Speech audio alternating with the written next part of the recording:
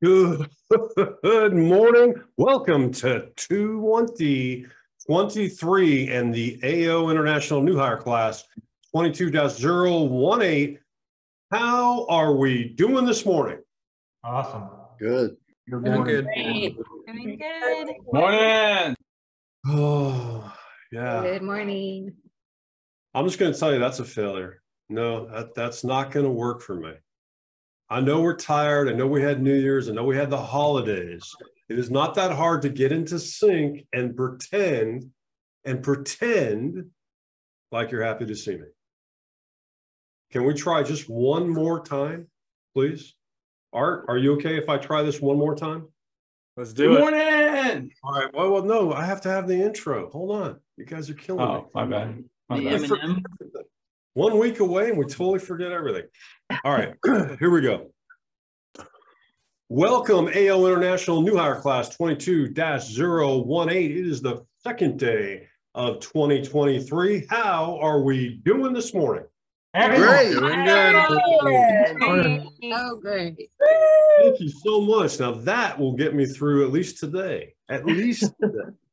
All right, who do we got here? We got David, we got Alan, we got Art, Nick, Daniel, Carlos with his camera not on, Aurora, Samantha, Brianna, Dante, Bree, I'll get it right, Kelsey, Paige, Grant, Adam, Johnny, Michelle, Maricela, Jordan, Nakia, hey, I got that one right, Samantha Watson, Dominic, Gappy, and Charles Lattimore. We've got 24 people here.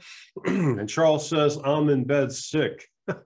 Hey, Charles, yeah, if you are sick and you can't sit through it, don't worry about it. You're going to have the video later tonight and you can take a look at it. For anybody else that isn't sick, let's make sure those cameras are on so I can see all of you. And I think someone sent me an email before saying they wouldn't have their camera on, but hey, no worries. So let's walk through it. Let's talk to Aurora. Aurora, are you there? What's up? What's happening? How was your holiday? Honestly, it could have been better. Like it started out good, but then New Year's Eve, I found out that I lost a really good friend of mine in a car accident. So, I mean, that was horrible. Other than that, everything was okay. Well, I'm sure I can speak for all of us that we are sorry for your loss. And if there's anything we can do to help you through it, you let us know, okay? All right, Bree. Bree with a big smile. Come on, Bree. Hello. How was your holiday break? Not bad. Got lots of food and got to spend some time with some family, so. And where was family at? Was that where you live? Is that somewhere else? Yeah, just where I live here in town, so in Michigan. Okay, was that for just Christmas or was that for the New Year's as well? We didn't really do anything for New Year's. We just watched the special on TV and that's pretty much it. We did make it to midnight though, so. Oh, nice. Did you watch Dolly Parton and Miley Cyrus? Did you watch Don Lemon or did you watch, who's the other guy on ABC? I forget his name. Yeah, Ryan Seacrest. Ryan Seacrest, there you go. Been there forever. Grant, how are you? How was your break? It was pretty good. How about you? It was good. What'd you do over the break? Just pretty much chilled out with my friends, had Christmas with my family. Okay, there you go. That's good. Did anybody get affected by the winter weather? Anybody impacted in a negative way? No, everyone was good. A little bit. Good. Oh, a little bit. Who was that? Dante. What happened? Some frozen pipes. So our water was down for a couple of days. Yikes. Frozen pipes are not good. Yeah. And then Nick, your hand was raised. What happened with you? Oh, we got snowed in, so I couldn't go out for Christmas. We just had to stay where we were. Where was that? I'm in Michigan, but I couldn't go out to like see family and such. Gotcha. All right, everybody, I put the link for the DRB report in there. What I'm looking for is any calls that you made over the holiday break, including Friday of not this past Friday, but the Friday before. So the last day we were together, if you made any calls with your upline or did anything like that. And then over this week break, did any of you watch any presentations? Did you make any phone calls? Anything like that? That's what I'm looking for, okay? So you want the week before and last week activity? Well, I want last week's activity and then the Friday before. So if after our last day on class, if you did anything on that Friday with your upline, I want to know about it, okay? If we did any practice like presentations, because Ashley wanted us to do practice presentations, should we put that in like the calls or anything, or? When you say a practice presentation, did you make it with a client? Not with like a client, but like I practice with like family and a couple friends. No, because the presentations are what we're counting there is the actual number of times you either observed or sat with an actual client. We expect you to practice a lot, as much as you can, in order to get yourself ready and prepared for your release rubric, but it doesn't count for the number of presentations you've observed. Did anybody observe any presentations last week? A few of you, I see a few nods. Okay, great. It's awesome. All right, awesome. Glad to hear it. So let's make sure that that's reflected in the numbers. So who do we got here? We don't have as many people as we normally have, but that's okay. Is there anybody in this class that wasn't here for the first week of class? Alan, I see your hand raised. Were you in my class before, Alan? No, I'm working with Troy Plummer directly. I'm a 37-year veteran in the insurance business, so we're on a different path. I watched all the videos, though. Okay, yeah, I knew there's going to be, pardon me, one or two people who we're going to have sit in for the first week of class, or the first day of the second week of class. You didn't sound, well, that's fine. Michelle Lane, talk to me. How was your vacation? Christmas was nice, quiet, lots of food. I was exhausted from all the cooking for days, but New Year's, I guess pretty good. I stayed up until 5 in the morning. I don't know who I think I am. I'm not 20 years old anymore. Well, do you have a large family? Is that what was going on for Christmas? No, I don't have a large family. Christmas was fairly quiet. I just was with my best friend at her house and her husband. And I was originally going to be the designated driver to go pick up all the girls, but that ended up folding. And I don't know, we just watched the Ryan Seacrest and then just kept having fun and talking. I'm like, oh my gosh, it's 5 in the morning. I need to go to bed. Nice, kept the party going. That's awesome. Good for you. All right, so let's go back to Alan. Alan, there's a link there. What I want you to do is fill that out and just put zeros for everything. And then starting today, theoretically, you'd be working with your upline to either observe presentations.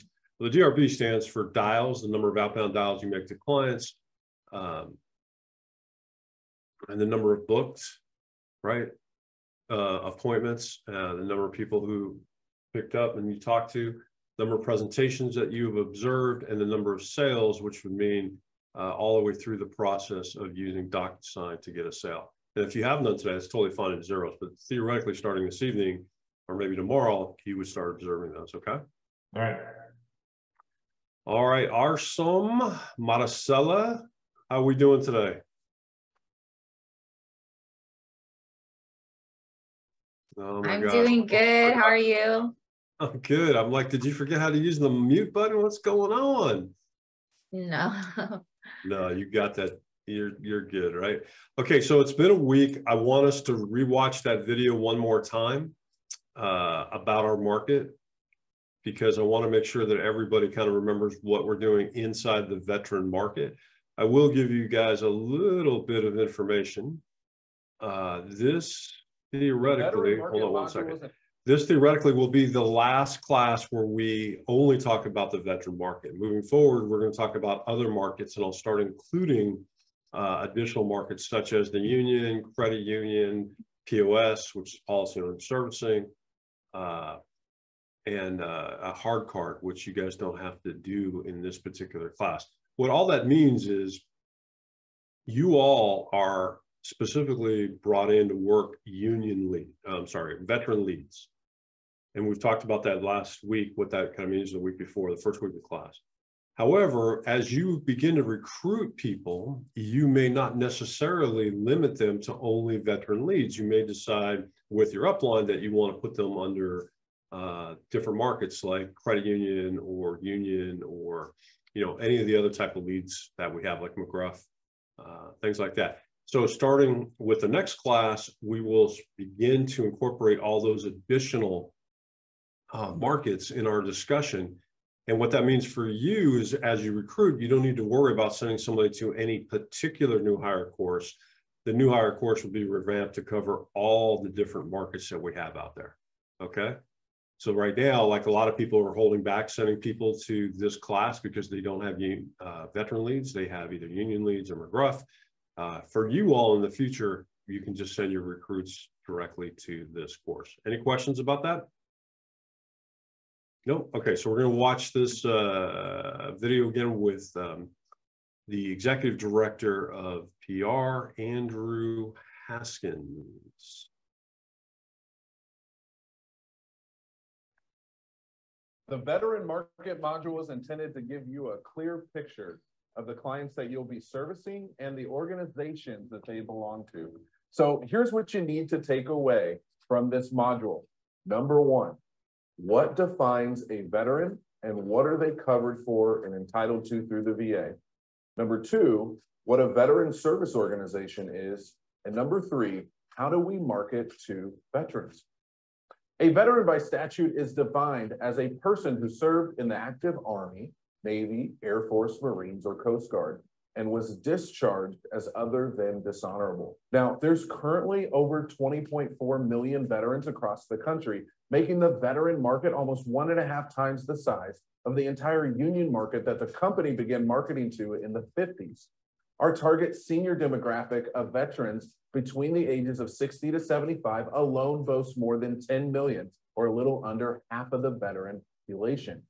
What's more exciting than just the number of veterans that exist is the opportunity to protect each one of those veterans' families and close relations through the sponsorship program provided through AIL. Every veteran, not only in most cases always knows another veteran, but also may have a brother or sister or parent or a friend that they're able to extend their benefits to through AIL as well. You may be asking yourself, with that many veterans, well, where are they all located at? Well, in Washington State, there's over 560,000 veterans. In Oregon, there's over 300,000. In California, has over 1.6 million. Arizona, over 500,000. In Texas, over 1.5 million. In Minnesota, over 320,000. In Wisconsin, over 360,000. Virginia, over 720,000. North Carolina, over 730,000. Tennessee, over 470,000. And that's not even all the territories that we cover and service veterans in. What an incredible opportunity that you have to work in this special market. Now, to put this in perspective for how big your opportunity is, let's take a state like Washington. It has over 560,000 veterans, with 397 of those being between the ages of 20 to 69, or 71%. It would take 25 agents averaging 12 presentations per week, or 300 presentations in total. It would take those 25 agents almost 39 years to see every veteran and their family in Washington. Now, that's just one state with 25 agents, and you have access and the exclusive in AO to the whole country. Now, if that's not opportunity unlimited, I don't know what is. Now, let's talk about what they're covered for. Burial in a VA National Cemetery includes an assigned gravesite, if space is available, opening and closing of the grave, grave liner for casket remains, headstone, or marker, and finally, care at no cost to the family. Now, the easiest way to understand that is everything before the cemetery gates, the veteran and their family is responsible to take care of. They're buried in a state or national cemetery, the VA will take care of everything past the cemetery gate. Now, the U.S. Department of Veteran Affairs benefits does not cover all of the funeral or cremation arrangements of honorably discharged veterans. They get up to $300 for a burial allowance if at the time of death they were entitled to receive a pension.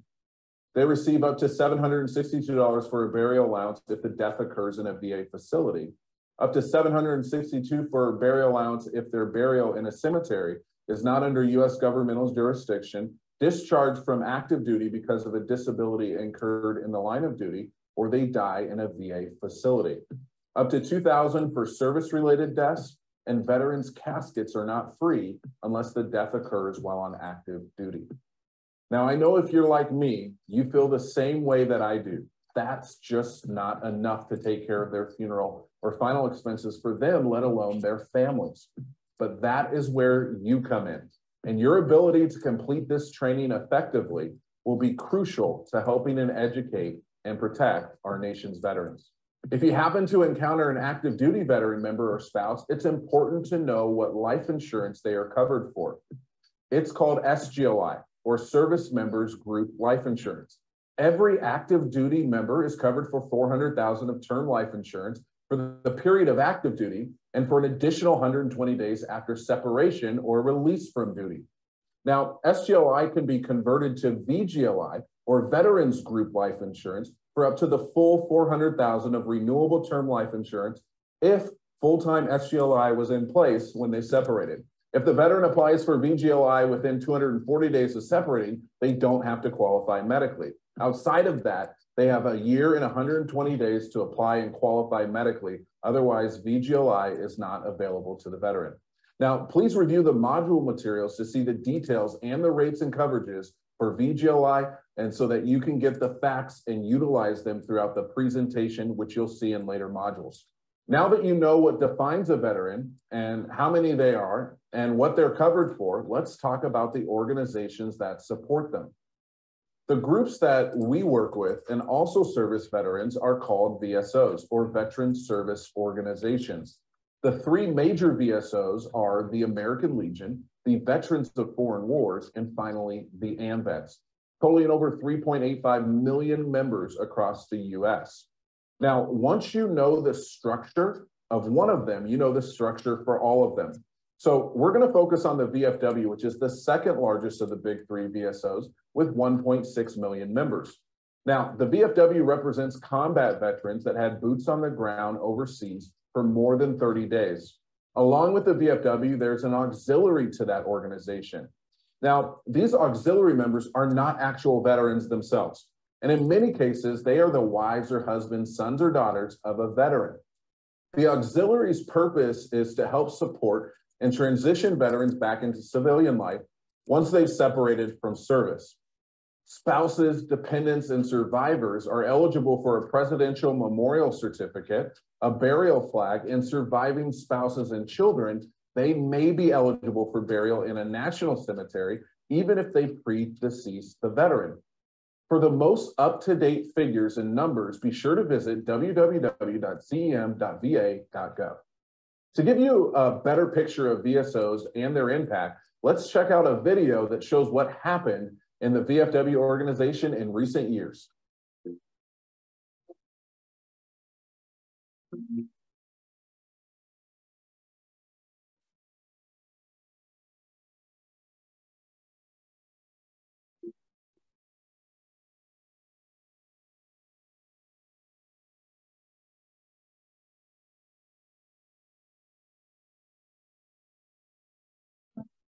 The VFW's 121st year was marked by challenges like none we have seen before, yet we did not falter.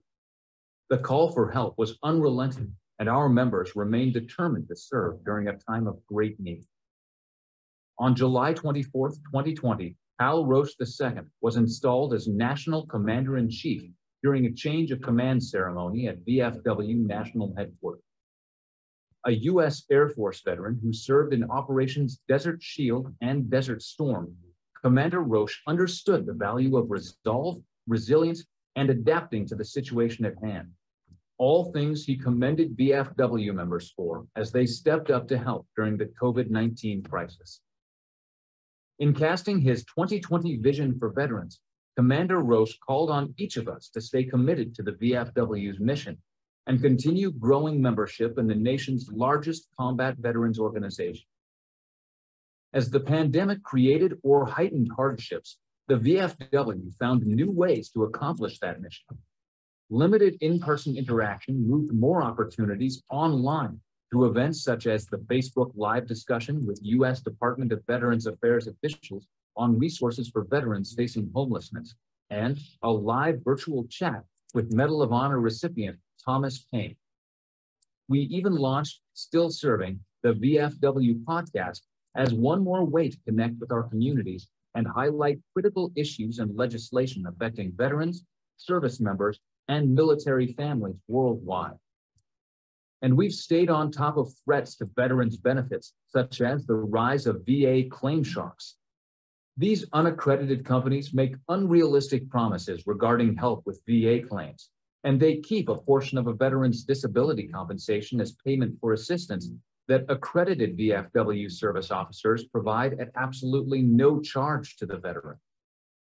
VFW posts and members also adapted to life in the pandemic by holding virtual events, along with safely serving fellow veterans and their communities.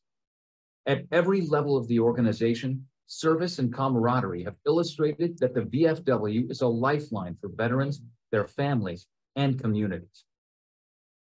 Primarily through virtual meetings, the VFW persevered on the front lines of vital legislative battles on Capitol Hill. Nothing stopped us from fighting for education, jobs, healthcare, and better quality of life for veterans as we made the voices of our members heard. The VFW proposed the Digital GI Bill upgrade to bring VA education services into the 21st century.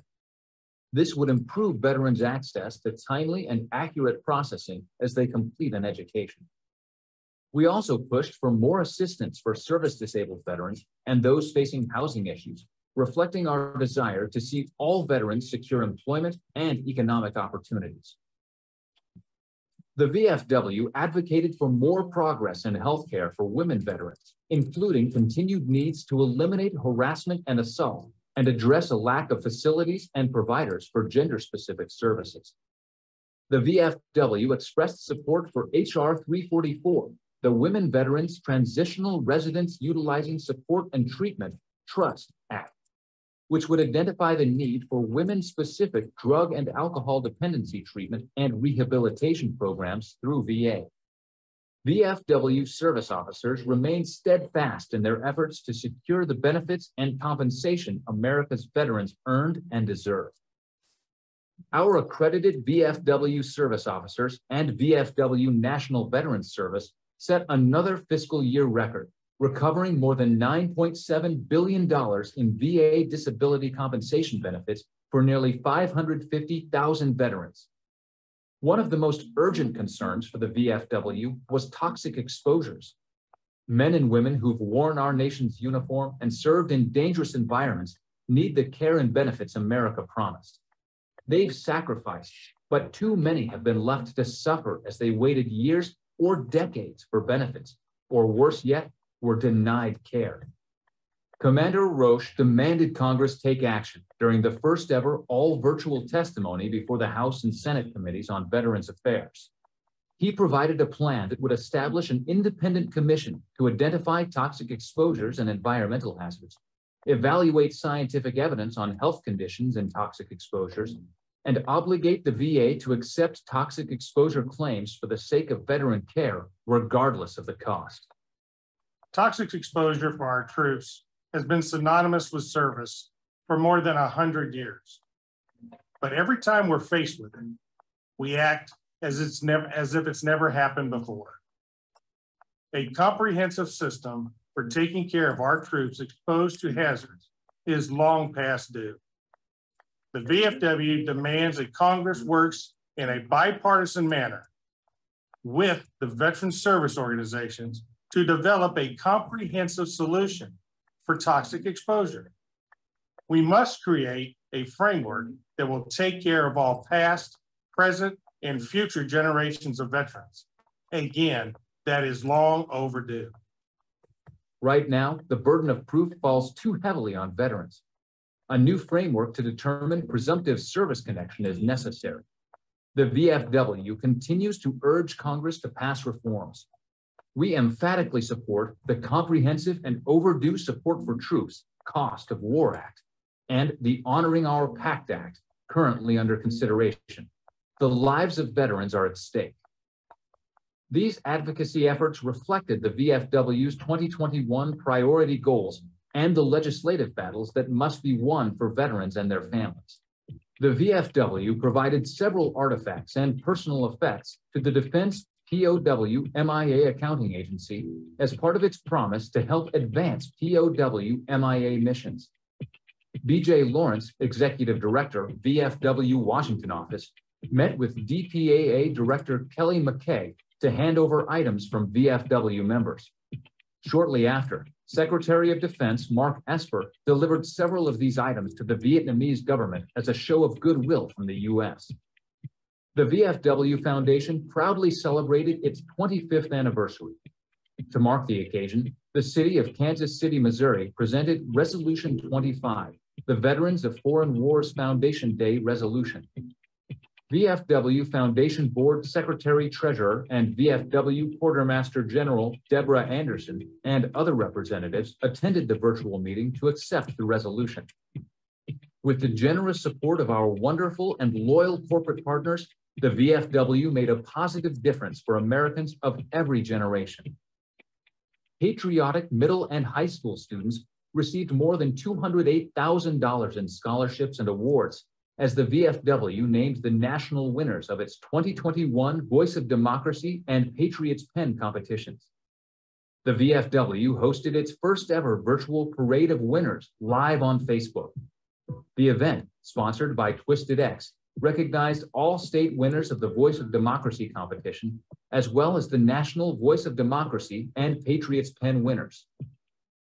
VFW National Commander Hal Roche, VFW Auxiliary President Sandy Onstwetter, and Twisted X President Prasad Reddy traveled to Rochester, Minnesota to present 2021 National Voice of Democracy winner Erin Grace Stokig with the first place $30,000 T.C. Selman Memorial Scholarship Award.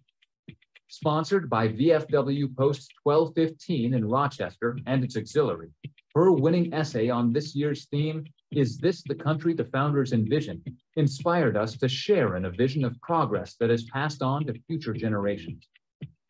Today, almost 80% of the US population is eligible to vote, and our union is far more perfect for it.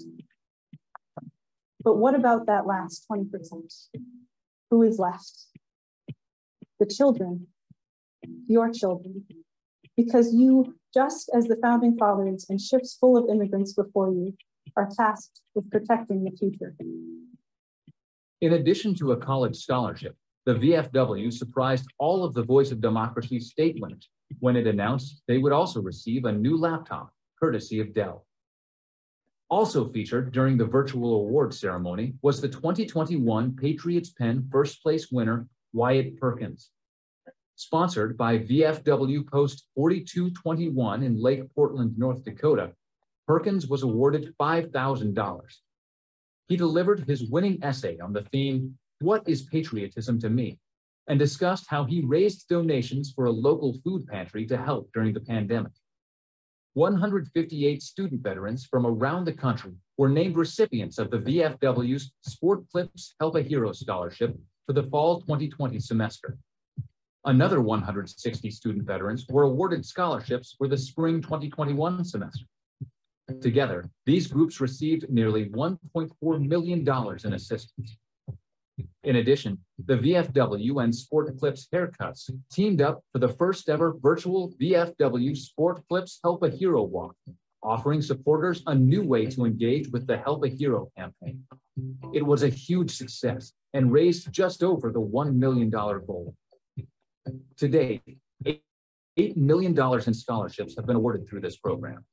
The VFW is grateful for Sport Clips' ongoing support for veterans' higher education needs.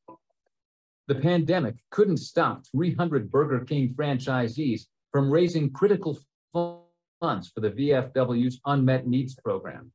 In the 14th year for the campaign, participating restaurants asked customers to donate to the program with their purchase and help prevent circumstances such as hunger and homelessness.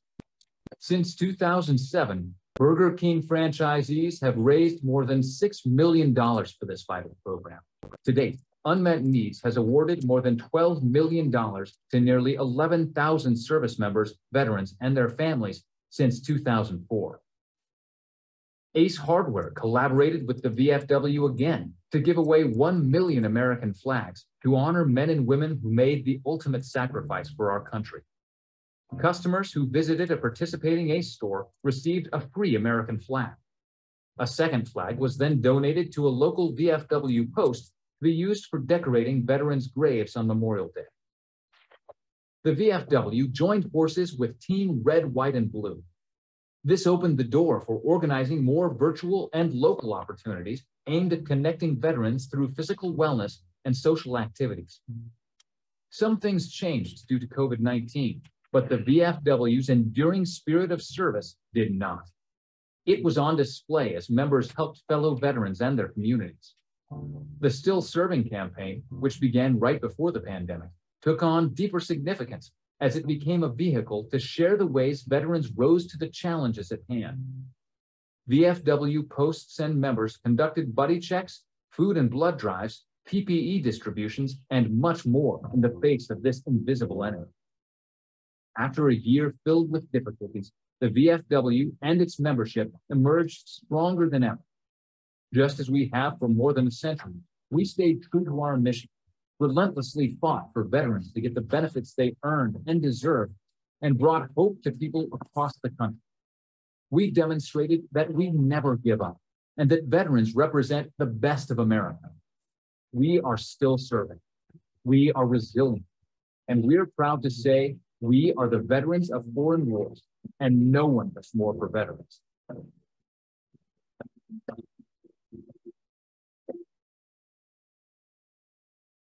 Wow, what an amazing organization to partner with on the state level to educate and protect our nation's veterans. Now that you have the understanding of what a veteran is covered for and entitled to, as well as what a veteran service organization's role is, now let's explore the marketing and mailing process. Let's start with AIL's process. The marketing process to a veteran service organization is the same as how unions and other associations are marketed to. An AIL public relations representative will reach out to a VSO's leadership, such as a quartermaster, a state adjutant, or a commander. Once a virtual or in-person meeting is scheduled, an initial explanation of what AIL can offer the group's leadership is presented. Once the decision maker is on board, they are presented it to their board and get final approval. Once approved, a contract between the group, or what's called a TG, is signed, and a coverage amount is put in place on all members. A letter and a beneficiary reply card is created, and the decision maker's signature is put on the final artwork and letter. Once everything is finalized, the entire membership is mailed. The response cards are received by home office and they are data entered. They are then routed to AO and loaded into our system for you to call on. Now, that marketing process I just described built the company since 1951 and has continued to provide resources to associates to this day. But innovation is what drives AO. And AO partnered with a company called Lead Lab to bolster and support growth. This marketing process takes the best practices of what the company has been doing since 1951, and it applies it to current technology and goes straight to the veterans through Facebook, Instagram, and Twitter, allowing veterans that don't belong to veteran service organizations to get access to the same benefits. Once a veteran responds to one of the social media platforms for a no-cost burial and will kit for veterans and their families, they are sent two emails. One, a confirmation email, and the other, an email informing them of an agent of American Income Life will be reaching out to them. The amazing part of this marketing process is that all veterans are covered for the same benefits. So whether you see them through a VSO like the VFW, or you see them through an online response through the Lead Lab, our products and services will always make sense for every veteran family you see. You know, this market is special and unique, and you should want to hold yourself to the highest level of professionalism to give the veterans and the families you service the best possible experience. Your knowledge of veteran issues as well as coverages is so important to connecting with veterans virtually. Now be sure to watch this video as many times as you need to solidify what you've learned and get the most out of your training. All right, welcome back, everybody. Alan, did you get my message? Yeah, I already sent it back to you. Okay, awesome. Yeah, I don't see when the response goes in, but thank you. I appreciate that. All right, everybody. So we got that done. Let's talk about the presentations that I was actually able to review over the break. David, you sent me your audio file only, and you followed up with the actual Yes, sir. Did the video come through this time? Yeah, I saw it, so I won't get to that. My apologies, sir. That was an error on my end. No, that's all. It's fine. Let's go through and look at what we got for folks, because I want to talk about it a little bit. So if you guys can bring up the email that I sent you, that would be appreciated. Let's see if I can get it to come out here.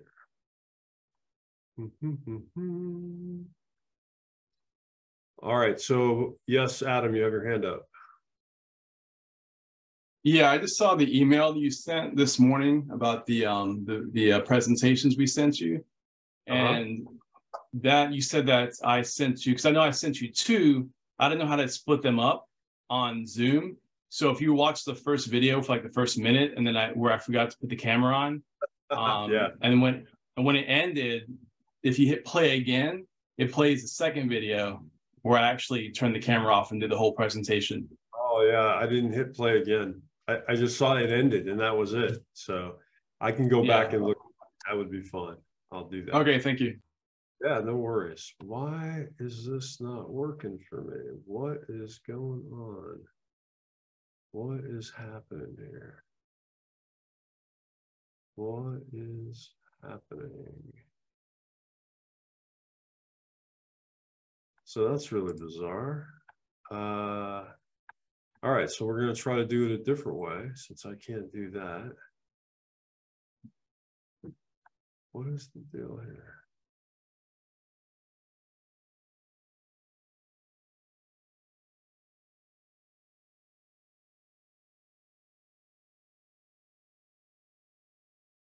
Wow, that is really, really bizarre.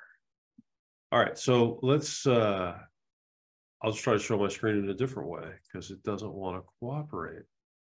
I really love it when that happens. Okay, so let's share the screen and let's share that. All right, can everybody see my screen? Yes, you can. All right, so here's the feedback. So what I look at and what I teach and what I talk about with my own teams throughout my entire career, regardless of whether it was in this market or any other type of market in Silicon Valley, I always wanted to make sure that I talk about cadence, tonality, or rapport. Those are the first three things that are absolutely critical when you're engaged in discussions, whether it's a B2B or business to business play, or whether it's a business to consumer play. So what I'm looking for is, did we have good pacing throughout the entire presentation, or did we just read the thing just to get it over with? You were supposed to role play. Did you have tonality? So at certain times in the presentation, you should be a little more serious, maybe sound a little more on point, maybe slow down. Keep in mind, the majority of folks in this market are going to be anywhere from 55 and up. So you are going to deal with people who are going to require you to slow down because they can't hear as well as maybe some of the younger folks. And then from a rapport standpoint, I want to know, did we attempt to build rapport? I think there's one person that I watched that there was no rapport, just started right with the presentation. So we need to build the rapport, even if we're role playing, or even if we're not role playing, but we're just talking into the camera. And what I've learned from all of this now is that I can't let people just talking to the camera. You're going to have to role play with somebody. Not for this class, but all future class, because it's more effective for you to have that type of conversation and show me that you can actually build rapport to any extent if you actually have somebody responding to you. Then we're looking for your camera. Did you turn your camera off at the appropriate time, or did you leave it on through the entire thing? And remember, you may be watching presentations of tenured agents who leave their camera on, which is completely fine. Once you get out of class, you can do that if you want. But what we've learned is if you turn your camera off and you don't know the script that well, it doesn't hurt you as much as if you leave the camera on the entire time and then you're looking off to the side reading the script. You're not building a very good rapport. If you don't build rapport, you can't instill trust, and trust is key in this business. HP Pro, did you actually use HP Pro for the presentation? Role playing, did you role play? So even if you're talking to a camera by yourself or just talking to me, did you act as if it was a role play? Check-in and tie downs. What I want to know is, did you routinely check in with the client or with the role play and say, how's that make sense? How's that sound? Do you have any questions? Those type of things. In the script, there are specific areas we want you to tie down, but we're also looking for you to initiate that on your own. Did you even follow the script? You'd be surprised that I've had folks who don't even follow the script for whatever reason. So that's important. And then how did you handle referrals and sponsorships? And did you actually send me the PDF of the family information guide and burial benefits? Those are the things I look for the A1 through A5. The thought process there is if you can get through that and do that effectively, you've got a really good shot at getting the rest of it done. Efficacy, effectiveness, and efficiency. So the one thing I don't look for in this class is efficiency, because it doesn't matter to me how long it takes you to get through practice of the training, whether you're sending me a video, whether you're working with each other, it doesn't matter. You'll find very quickly that when you use HP Pro will tell you how long you spend in every one of the sections. And if you're spending 2.5 hours with somebody, you're going to get pretty frustrated, right? And they're going to get frustrated as well. So what you'll find is that as time goes on and you practice more and more, your efficiency will get better and better. What I'm looking for is efficacy and effectiveness. Efficacy in the sense, can you actually do it, right? And then effectiveness, how well did you perform in doing it correctly, right? So just because I can swing the bat and hit the ball doesn't mean I'm a very effective hitter. It just means I can do it. Effectiveness means how well you do it, how often you do it, et cetera, et cetera. Now, as far as call outs for this group of videos that I reviewed, everyone did pretty well for the first run through for the A1 through A5. If you are in a situation where there is a spouse, what I want you to ask is, if something happens to both of you, who's going to be your main point of contact that you want notified immediately? What we don't want to see is having the spouse be replicated in the main point of contact in the family information guide, because you've already done it once for the spouse. If you replicate it, you're just losing that additional person for sponsorship, right? Only show page 1 of the group letter. Page 2 is going to be used when we transition to the needs analysis. Okay, so only show page 1. If you show page 2, what we found is that a lot of members will start asking questions about what that page 2 means. And now you're going to be out of sync with where you want to be with the script. It's not the end of the world. It's just what we've seen. It's more effective for you to only show page 1 and then show page 2 when we get to the needs analysis. There are a lot of phrases that we tend to use in our vernacular when we're talking with people in person, because we use a lot of facial expressions that convey communication as well. But a lot of you use and transition or transitory phrases like okay. And that's fine when you're having a conversation with me on video, but the moment that you turn your video off and all I'm doing is listening to you, it becomes very, very repetitive. Is anybody aware that they do that? Anybody want to admit? David Carr says he does it. Anybody else? Johnny says he does it. Brianna, Dante, right. So the issue there is not to effectuate change immediately. No one expects you to do that, because that's could be pretty impressive if you can. What I want you to is to be aware that you do it. Watch yourself in the recording, watch other people, watch the presentations that you're required to observe for the rest of this week, and you're going to see people do that. Note that if you can just take that out of your pattern, you'll be a much more effective public speaker. Folks who want to speak publicly, whether they're in sales, whether they're just giving speeches or whatever, if they use those transitory phrases, what they're really doing is they're connecting thoughts and trying to cover empty spaces, right? So a lot of times people will say something and they'll go, and they'll go to the next thing. Not because they want to say the word, but that's their connecting phrase. if you say that too much, it becomes a detraction and a distraction, not just a detraction, but a distraction. And once you start getting your clients distracted from having a conversation with you, when you get to more serious things like the closing question, you may not have built up the rapport that you're looking for and the trust in order to get the sale at the highest level that you want. It doesn't mean that you won't sell. It just means you could be better. Does that make sense to everybody? And Grant, are you following what I'm saying? Yes, sir. So in the family information guide, there is the floppy disk. I would say half of you did not click on the floppy disk until the end. And then you saved it by downloading the PDF file and sending it to me. That's great. But I have seen countless times where agents, not students, agents forget to click on that floppy disk. And for some reason, something goes haywire in their presentation and they have to bring it back. And what they'll do is they'll bring up the PDF file again. Maybe HP Pro gets corrupted and they need to reload it. They'll bring up the HP program, they'll bring up the family information guide, but none of the information was saved. What ends up happening then is the agent has to make a decision. Do I ask for all these questions again and all these people, or do I just skip it? And Aurora, what do you think happens more often than not? People probably end up skipping it. Yeah, people skip it because they don't want to ask the same questions all over again. So to ensure that doesn't happen to you, if you hit the floppy disk, it'll save it. Even if HP Pro crashes, I've seen it where it comes back up, the guide will be populated with the information you had saved. That's why I make it very key that you click on that. And then at the end, rather than ask, who else do you want to add? Or is there anyone else you want to add? Don't do that. Be assumptive and say, who's next? Who's next? Right? I think I saw Michelle do hers and she actually added a fourth person. So we know we need 3 family members, we need 3 emergency contacts and 2 veterans, right? Well, I saw her actually click on the little plus symbol and add another one and actually get 4 people in the family. Yes, Adam.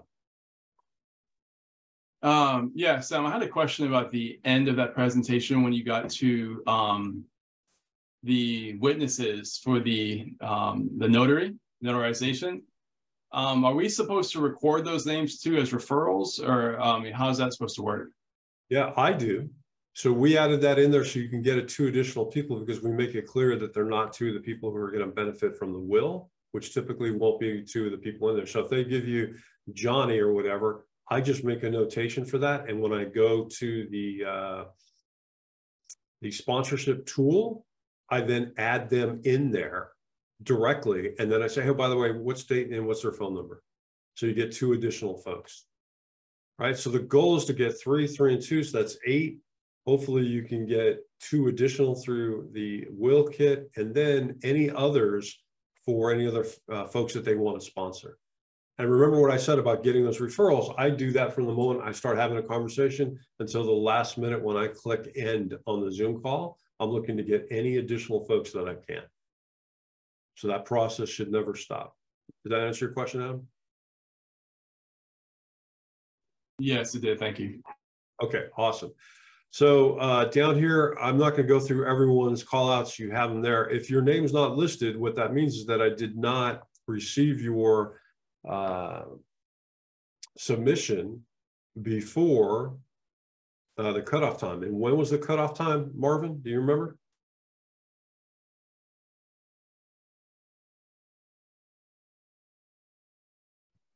December 28th. Right. So that Wednesday, right? So if I received it after that Wednesday or whatever the case may be, then I did not look at it. It doesn't mean that I didn't get it, it just means I didn't look at it.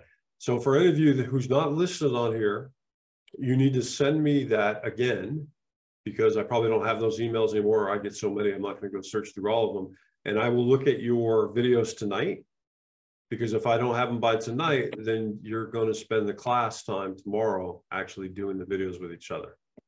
Okay, because those have to be done. And when you send them, you can send them to me as well as your upline.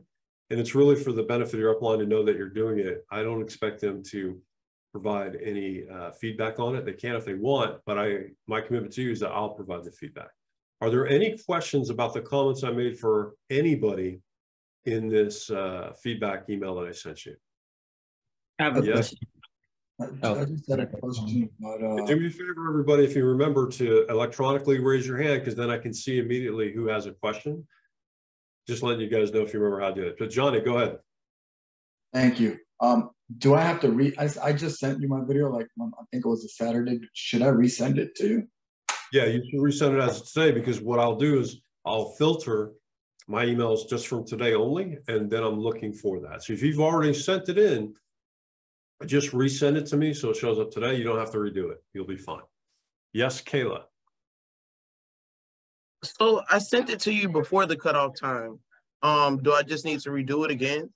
You don't have to redo it. You just resend it to me. Okay, because I sent it to you, I want to say on before we were out for the week. Like I sent it on Friday. Yeah, just resend it to me. It means I probably missed it. I'm not Okay. perfect. And remember, this isn't going to be something where it's like held against you. You're not being graded. No worries. I check everybody's stuff. Yes, Dante.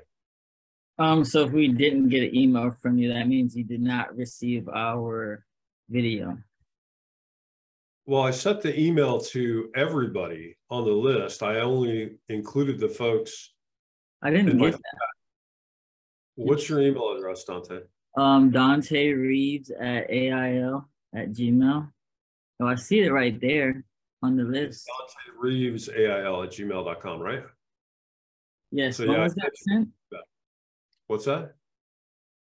What day was that sent? I sent it this morning. Oh, okay. I think I see. I see. Okay. Okay, awesome. So does anybody who I provided comments on have any questions about those comments? Okay, you got mine. Okay, good. No one, no comments. Okay, so anybody who has not on that list, I need to have an email from you today so that I can review your stuff tonight, okay? All right, let's go to Michelle Lane. Michelle Lane, what are we doing this morning? Or today, I guess. Some of us aren't in the morning. Oh, I know, I gotta pull it up. I don't have it pulled up yet. Oh my goodness, here we go. Picks up another keys and does it again, and it looks like smoking. But could this elephant really be smoking? When you look at it at first, it looks like it's the point of a cigarette or something. Bum, bum, bum, bum. Bum, bum, bum, bum. Bum, bum, bum, bum.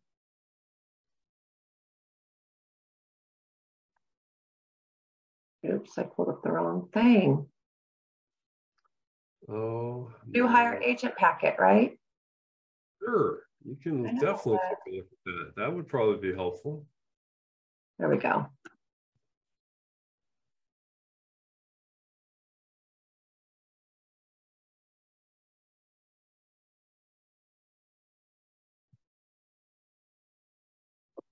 Well, sorry, I'm trying to put out a fire in my real estate that popped up. Oh, okay. Is there anybody else who knows what we're going to do today?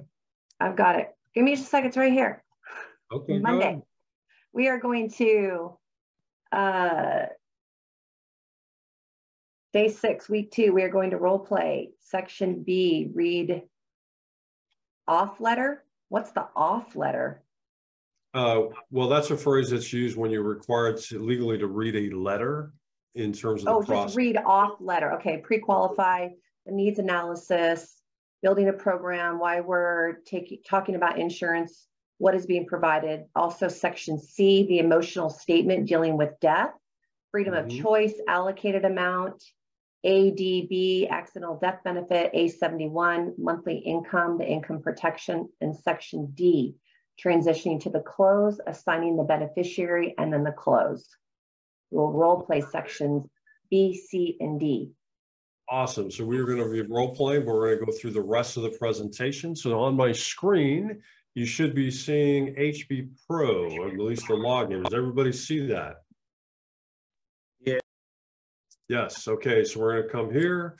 We're going to click on demo. Actually, we're going to type in demo. We're going to then click on demo. We're going to change the state. In this case, we'll change it to California. We're also going to change the presentation type to veteran. and we're going to change the subtype to return card.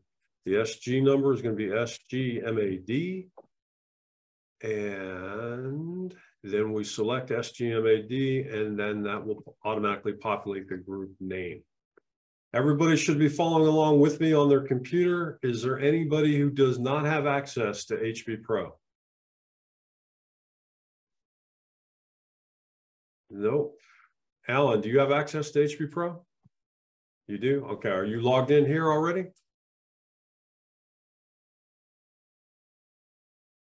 Oh, can't hear you.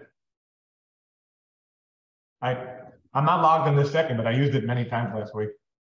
Okay, awesome. Good. As long as everyone knows. Arel, where are you at, Arel? Do I see you? Arel. Okay, I don't see you, but I hear you. Arel, if you can hear me, are you able to log in to HB Pro? Or are you at work and you can't do it right now? Can't remember. I'm at a doctor's appointment. Okay, I got you, Jane.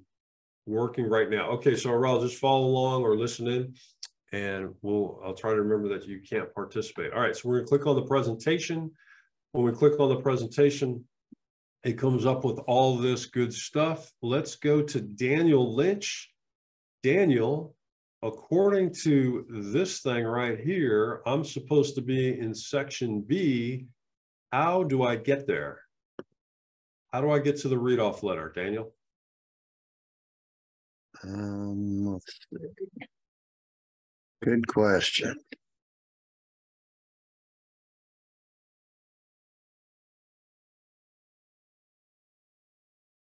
Say that again, the read-off letter?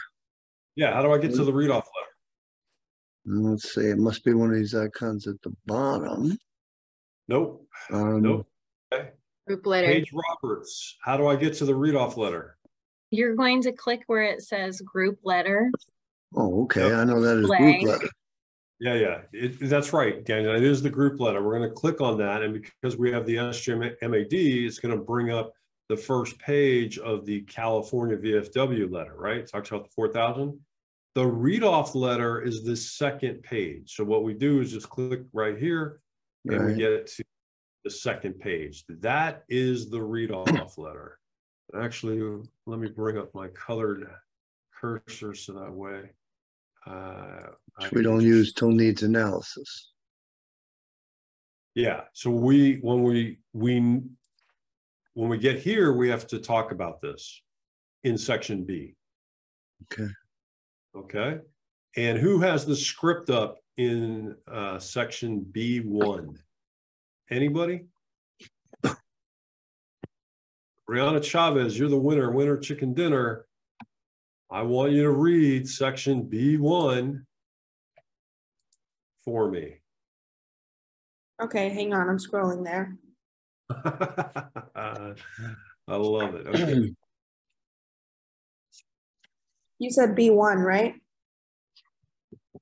That's correct. So are you tracking with me? You're looking at the PDF file that says veteran presentation. I have it up if you want me to read it off. Yeah, I have it up on my phone.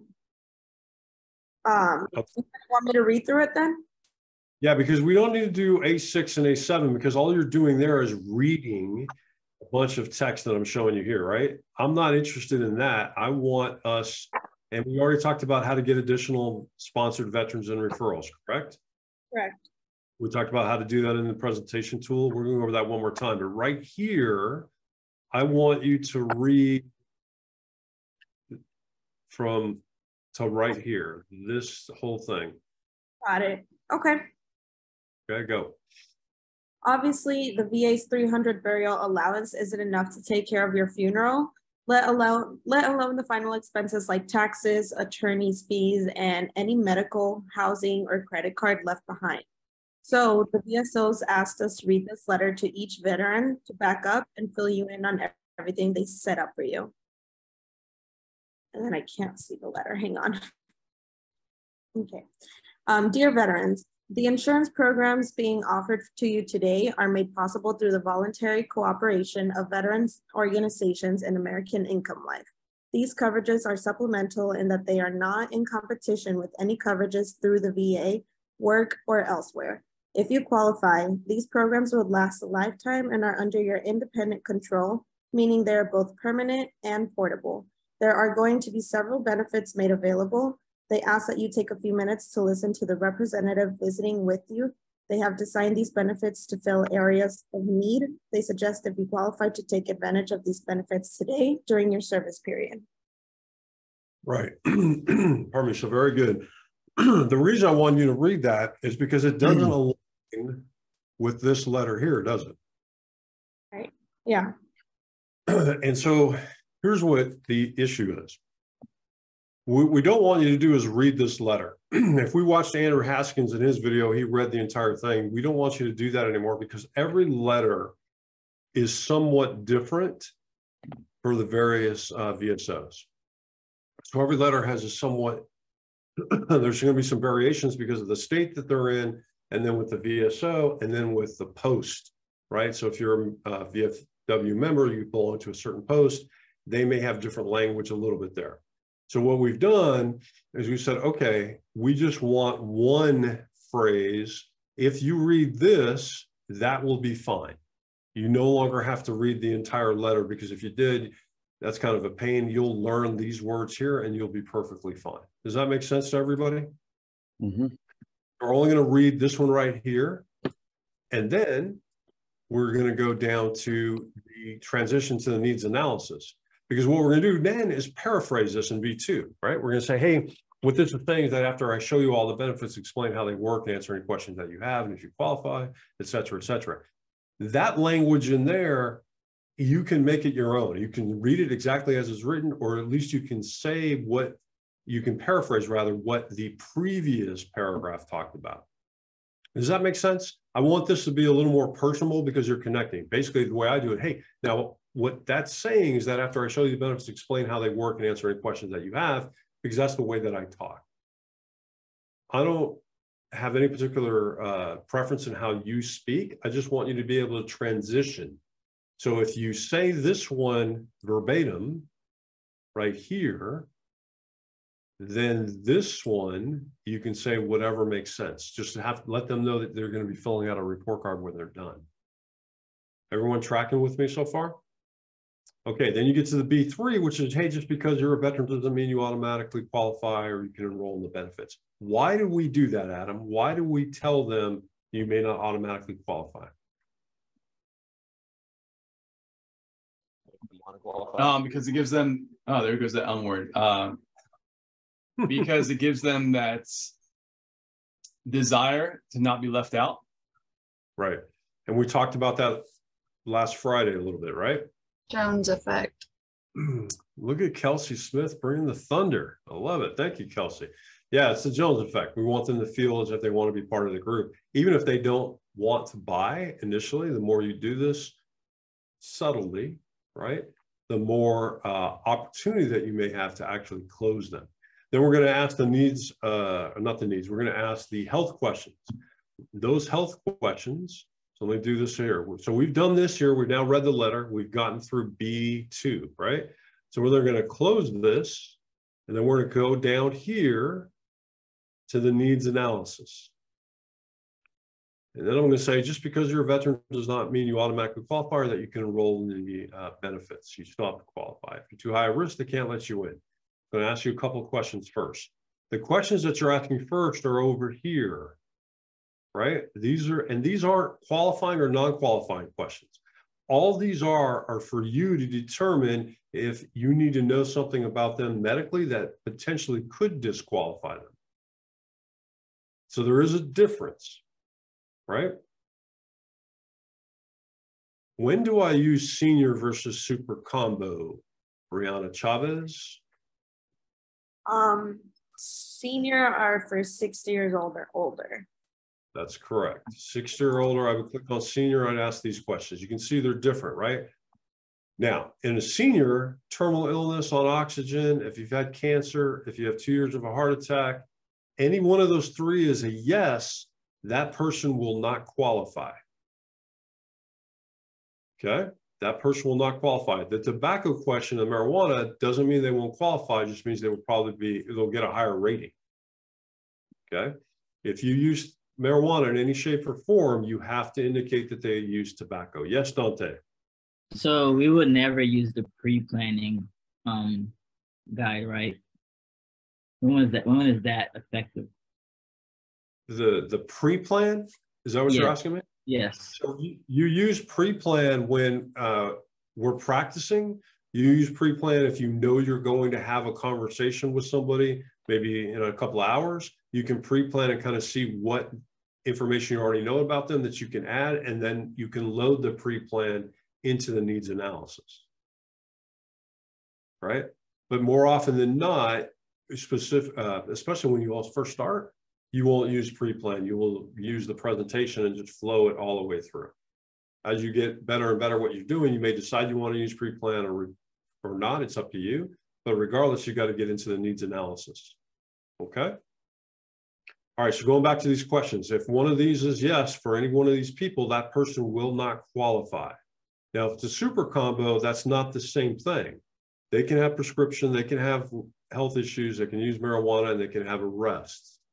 They may still qualify, but it's good for you to know about all this up front, because if something jumps up at you, like, yeah, I was arrested and convicted of manslaughter. All right, you're not going to qualify because that's a felony, right? If I've had cancer in the last 2 years and it's internal cancer, I'm not going to qualify. Or I may have a level of cancer where I am required to submit as a trial as opposed to a clean submittal. Does that make sense to everyone so far? Okay, so we have to answer these questions here. So let's assume for the sake of argument that it's going to be both husband and wife and they're going to be under the age of 60. So I'm going to ask, do you take prescription medications? If one of them says yes, what I want you to do is click on notes and then tell me. They're taking, you know, as an example, metformin for diabetes. If I can spell diabetes correctly, right?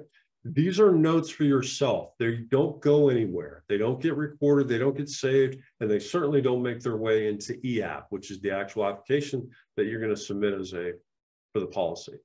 These are notes for yourself and yourself only.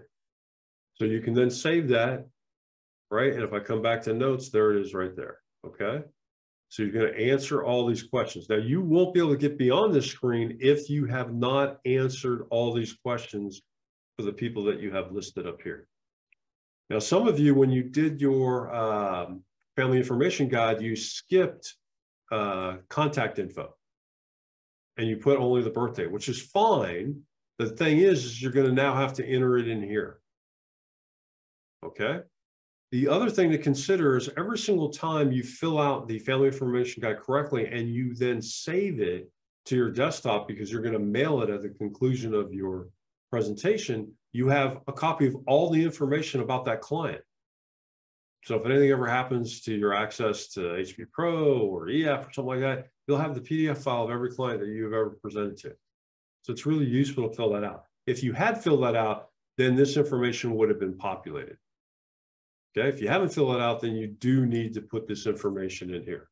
So let's say this person was born today, but back in 1970, right? And he is a minor, and he is a male, and test@gmail.com. Put any phone number that makes sense. And the zip code, and Mary, quite insurance, 01/02/1971, and she's a teacher. Okay, so these have to be filled out unless there is no spouse. You can leave that blank. Now, do they have dependent children? If the answer is yes, you're going to click on yes, and you're going to enter the children in here. If the answer is no, then you just select no, you don't enter any children. Now it's asking about life insurance through work and outside of work. In the script, we talked about that already, right? We asked them, did you transition your SGLI to VGLI? And do you have any other things you can put in there? Put it in pencil or put it in pen, right? We've talked about that. So in this case, I'm just going to say no, but you have to enter in a number for each one of these sections. Otherwise, the system will kick it back. The same thing for life insurance outside of work, okay? And you're not using these to calculate anything other than understanding what they already have in terms of insurance versus those people who have no insurance. We'll talk a little bit about that more later, but in terms of what you're presenting to the client for a solution, we don't take any of this into account. Does everybody remember doing the plan options? Bronze, silver, gold, right? So there are the silver, gold, bronze. So there's no need for this for those calculations, but there is a need for you to be aware of what insurance they have. If they tell you, hey, I already have $25,000 of whole life to cover, you know, expenses for my funeral final cost, but they have nothing put in place to cover their house, stuff like that. That's where this becomes important. Do you own or rent your house? If you put rent, it's going to ask you how much of it is. If you put own, it'll ask you how much it is. The difference is mortgage balance, interest, and years remaining will populate for a rental, right? Those are grayed out. So let's say this person rents and they're spending $2,000. Do you have insurance to pay off the home in case of death? It's not applicable in this case. And have you provided education funds? Nope, not applicable. They don't have any children. Are they retired? Nope. They could be retired. Just put yes or no. And then the income, right? The income here, if we're going to say, is on an hourly basis, he makes 25 and she makes 20. Okay, and we're using the dollar day approach. Would I ever use monthly or need or hour power philosophy? Bree? Would I ever use one of these other ones? You could, I guess. Sure, you could use the hour power philosophy monthly or the need, but that doesn't align with your script, right? In the veteran market, talk about the dollar a day because the VSOs don't want it to be more expensive and bust your budget. So that's why we use the dollar a day. Okay. We don't have to view coverage limits here because it's not applicable. All that's doing is telling you this is what their combined income is for the year. We always multiply it by 10, and that shows the total insurance recommended. And then it will subtract out the existing life insurance that we pulled from here and here. I don't advise people to do that because then you get into conversation about how much insurance somebody should have. And I don't think we're ready to do that yet. You can have that conversation after you've made the presentation of what the VSO is recommending. If you have a lot of experience in insurance sales, you can certainly use this and talk about 8% as kind of the goal that people set aside for spending on a monthly basis to pay for their life insurance, and then contrast that against how much insurance they actually have, how much they actually will need. But right now, for most of you, your new hires, and going through the subtleties of that discussion is a little, not necessarily difficult. It's just, I want you to become proficient at presenting silver, gold, and bronze as a recommendation of the VSO, opposed to your personal recommendation. Okay? So that is there for you. Do you bank locally for checking or saving? So they would say yes. Now, the expenses per month are useful because that will tell you how much additional disposable income they potentially have. So let's say that they have, let's say 2,000 for rent, so let's say another 1,000, so they're spending 3,000 a month. So there you are. What should I put here, Michelle Lane, for John and Mary? Right there. What should I put? You're going to put $5. Right. We're going to go in the middle because the script talks about it's the recommendation from the VSOs. Okay. And we'll see that on the next screen. So now, once I have the checking selected there, what is the next thing I go to, Art? You go to the plan generator. So down here, I click on plan generator. It says fill in all the mandatory fields. Yes, remember what I said? If these are not filled out, then what ends up happening is it won't let you move forward. So these all have to be filled out. Okay, so we're just going to fill it in this way. Now we're going to go to the plan generator. And now we come here and we all remember how this works. Right? So if I go through this quickly, I'm going to change this one to the triple family because it's a husband and wife. So triple family, I'm going to leave those things alone. I'm going to allocate remaining. I'm going to allocate both. And then I'm going to finish, which will then move him to 32 and her at 43. I'm going to go to the plan options. I'm going to add the additional 2 plans. I'm going to rename this one to silver. I'm going to silver. I'm going to rename the next one to gold. And then I'm going to rename the last one to bronze, right? And then here, once I do that, they show up silver, gold, bronze. All it did was copy the exact same information for each one. So I need to go into each one and make a quick change. In this case, the gold, we're going to move that up to $8 a day. So the first thing I do is adjust my analysis approach to $8 a day to set an artificial budget. And then I'm going to move this one up to quintuple family. And now I'm going to allocate remaining. If I make any mistakes here, you guys let me know, okay? I'm going to click finish. So now the gold's at 46, and then I'm going to go to bronze. Make sure I'm showing bronze by having a gray there. I'm going to drop this down to double family, and I'm going to change the bronze analysis approach to what, $3 a day, I guess. And well, $3. And we're making them even simply because we want to set a baseline for the budget. And then I'm going to allocate remaining, allocate both, and then finish. And now I check 304, 46, 182. There's no relationship of these numbers to the previous screen where we talked about budget or we talked about how much insurance they wanted. And now I'm ready to go. Is that correct? Nikia, you have a question. What's happening?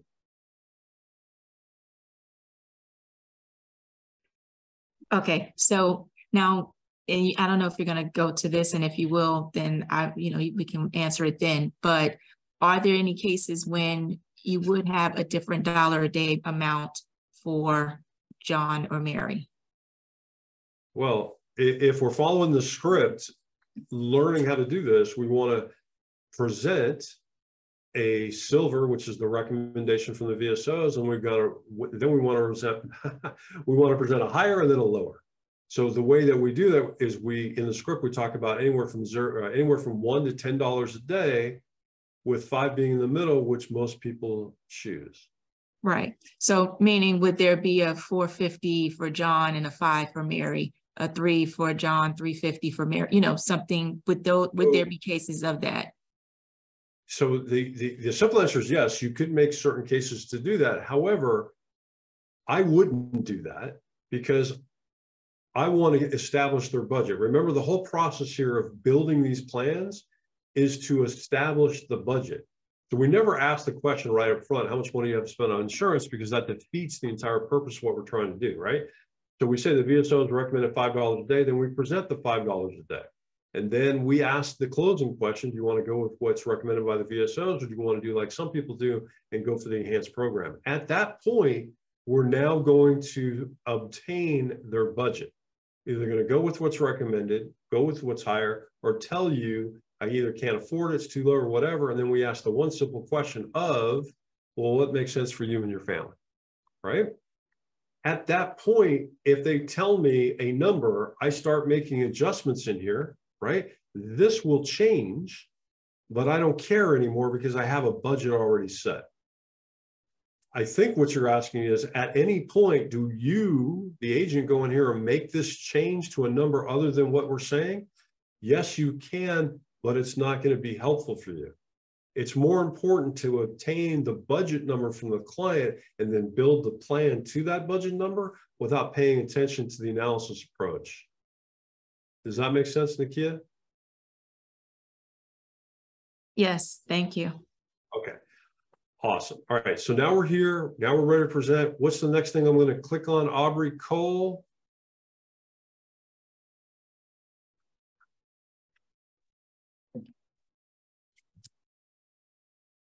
Aubrey Cole.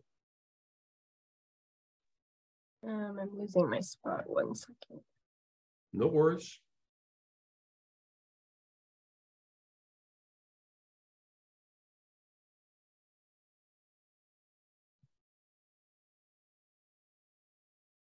I just lost my spot. It's okay. Kelsey Smith, what's the next thing I'm going to click on? Present plan. Oh, so close. So close. And now Plan Kelsey's generator. Plan generator. We're in the plan. Benefit summary. No. Plan generator. No. I know Benefits. Kelsey, It's the 3 lines. 3 Benefits. lines. Summary. No, it is a little bit of a trick question. What am I looking at right now? Kelsey, what am I looking at? Which Bronze. plan am I looking at? Bronze. Which plan do I want to present? Gold. Silver. No. Silver. Silver, Recommended. right? So if I were to do present plan, which you're almost right, but if I did that, the plan that's going to be presented is the wrong plan, right? It's going to show me the lowest one. That's not the plan that I want to present. Why So wouldn't here, you do gold as the highest then? because the script says the VSOs recommend the silver plan in the middle at $5 a day. Do you want to go with that one, Kelsey, or do you want to try to qualify for the enhanced program and then you show the gold? Okay, got it. Right? So here, if I present, I'm sorry, if I click on present plan, I'm presenting the wrong plan. So this is something that catches everybody. So you want to make sure you click on the silver plan so that this one aligns. So when I click present plan, I know now that I have the right plan presented because I'm at $300 a day. Okay. So now I've done that. I'm presenting the plan. We've practiced this. We've gone through this thing. What is the next thing I click on, Kelsey? Because I know you know the answer to this one. Freedom of choice. No. Well, when I presented the plan, I skipped over that. So I'm assuming that we did that already. So yes, click on the freedom of choice. So let's back. So she's right. Click on that. You reiterate that as well. Then you click off of that. Then you hit the down arrow. You go through a discussion of the text in the script all the way through here. Now the next thing I click is what, Kelsey? The benefit summary. This one right here, actually, protection and riders. Oh. Yep, it's people forget about it. It's okay. Cash value, paid up benefits, and terminal illness rider. Remember when I told you, do not click on cash value, because if you do, it's not the end of the world. It's just that that example is an example only. It doesn't reflect the actual value that they would get. So you would have to explain that it's an example. So if you want to, that's fine. Most of your upline will not want you to click on that, okay? Same thing with paid up benefits. But what we do want you to click on is the terminal illness rider, because that is straightforward. And you're just gonna let them know that, hey, terminal illness rider means that 50% of the face value paid out anytime you get diagnosed with having less than a year to live. Then you can just escape or click off of that. Now, what's the next thing I click on, Kelsey? The next thing is going to be the, I don't know, benefits summary. Well, Beneficiary. Yeah, we want to name a beneficiary. Remember what I told you? People will remember that big red bold number. They don't remember all of this. Okay, so can't you get that number when you hit the benefit summary though? Yes, you can. If you click on the benefit summary, the issue though is now you've got these other things already and you don't have a name in here. Right? So the whole idea is you're going through, oops, not this one. When you're going through display plan, you're talking about the one plan that you actually want them to buy. Remember, the top is pushing down and theoretically the bottom is pushing up into the silver plan, right? So when I present the plan, after I've gone through all of this, now I want to make it personal first before I show them anything else. And I want to click on the beneficiary and say, hey, now if something happens to both of you in an accident, God forbid, who do you want to get $195,000? Right now it becomes personal. So let's say it's going to go to Judith. Right? Judith's going to get $195,000 if both of you die in an accident. And now I can go to the benefits summary because now I'm going to talk about the cost. Right? But remember, through that entire process, show you where we're at, we've gone through this script, the final expense protection. We've gone through all of this. Click on the freedom of choice. Tell them what the allocated amounts were. Talked about accidental protection, the hospital benefits, in intensive care, protection of rioters, and finalizing the presentation. All right, and so there's the beneficiary question. And we need to change our tone right here because now we're making it personal. We're saying, hey, if you were to pass away, We don't have any choice or control over it, but you need to take care of yourself, or that burden is going to be passed on, right? The whole idea of not leaving a liability, but leaving a legacy for your family. Then you ask the beneficiary question, then you put their name in that, and now you're going to ask, is it going to fit into your budget? Because you're going to say, some veterans get super excited and they want to set aside more. That's the enhanced program. You're going to click on the gold and you're going to show them for a little bit more money, you're going to get $339,000 of total coverage as opposed to $195,000. And then the closing question is, do you want to do like most of the veterans do and go the recommended, or do you want to try qualifying for the enhanced? At any time, David Carr, do I show the bronze option? Not until you've set a budget with them, and if it's below, or what is it, if it's above the bronze or below the bronze, you show them bronze. Let's role play that real quick. Okay, so hey, David, some veterans get super excited and ask if they can set aside more, and that's going to be the enhanced program, as you can see right here. So that's just contributing $16 a day for both you and your wife. You get $339,000 of total coverage, and anything happens to the both of you, as opposed to just $195,000. So do you want to go with what most of the veterans choose, which is the recommended program by the VSOs, or did you want to try to qualify for the enhanced program? This one right here. So I just don't think we could swing $300 a month as a family. Okay. No, hey, I completely understand. That's exactly why I'm here. What makes sense for you and your family? I mean, if we could get to the 150 range a month, I think we could swing that and be easy with it. Okay, no worries. Well, let me show you what the VSOs recommend as an entry level, and then you're going to pivot to the bronze program, right? Because it's higher than the 150 that he talked about. There's no point in trying to go lower just yet. You want to try to overcome the pricing objection. He's saying the 304 is way too much. He wants to go to 150. We then pivot to the bronze program. So let's do it a little bit differently. David, as you can see, they get a lot more coverage for a little bit more money. Do you want to go with and do like most veterans do and go with the recommended program, or do you want to see if you can qualify for the enhanced program?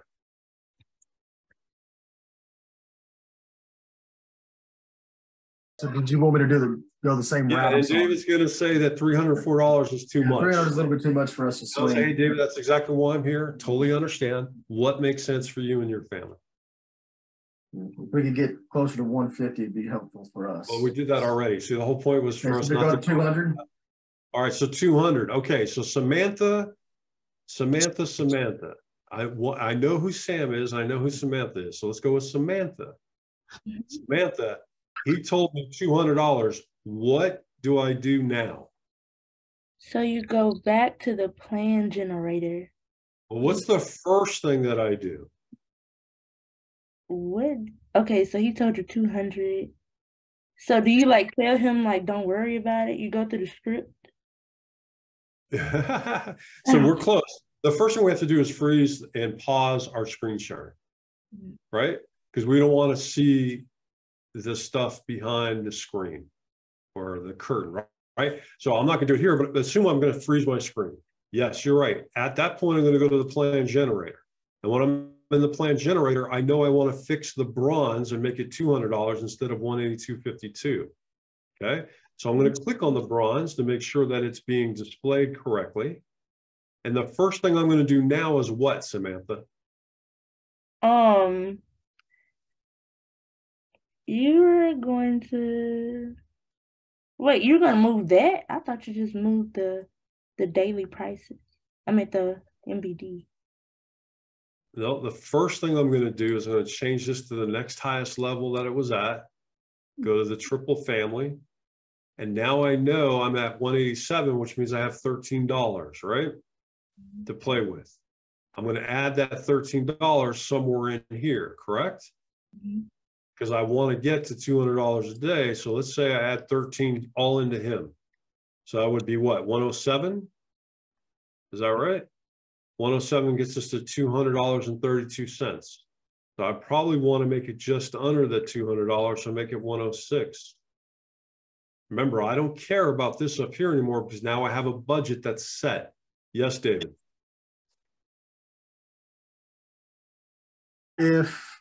What's the purpose of showing the bronze plan on the first get? Why wouldn't we just not show that until we need it?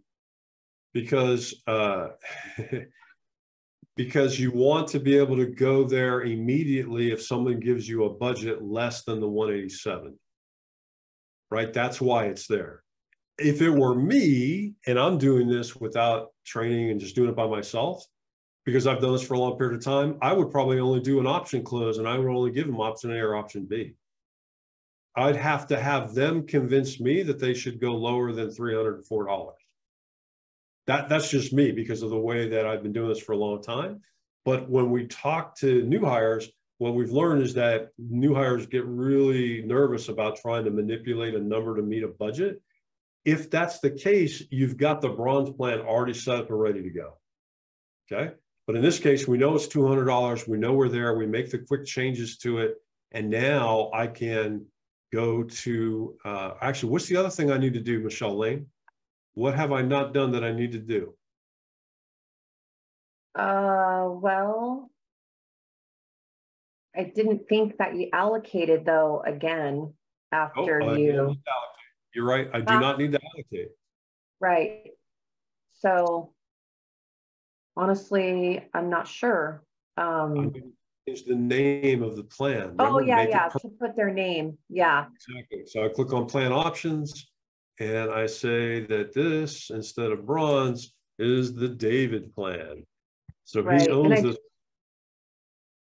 And you have a question. Go ahead, Michelle. I did have a question too. Yeah. So when you're putting in, changing the MBD, the monthly bank draft, you just did it in the top one for, let's say, John, but that's only going to be giving him more coverage, right? So if you wanted to split it up, you would put it and like make it even between the two people, correct? Yeah, or however you want to do it. But keep in mind, by the time you'll know who either makes the most money in the family and or has coverage. So that you can pivot and say, hey, you know what, Mary? John makes the most money. So if he dies, his income dies with him. We want to make sure that you still have enough. So we're going to put the coverage into him. Okay. All right. Nick, did you have a question? No, I was just raising my hand to answer when you asked earlier. Gotcha. So now we're here. Remember, we don't care about the analysis approach anymore. So now I can come up, do I want to go to present plan or do I want to go to benefit summary?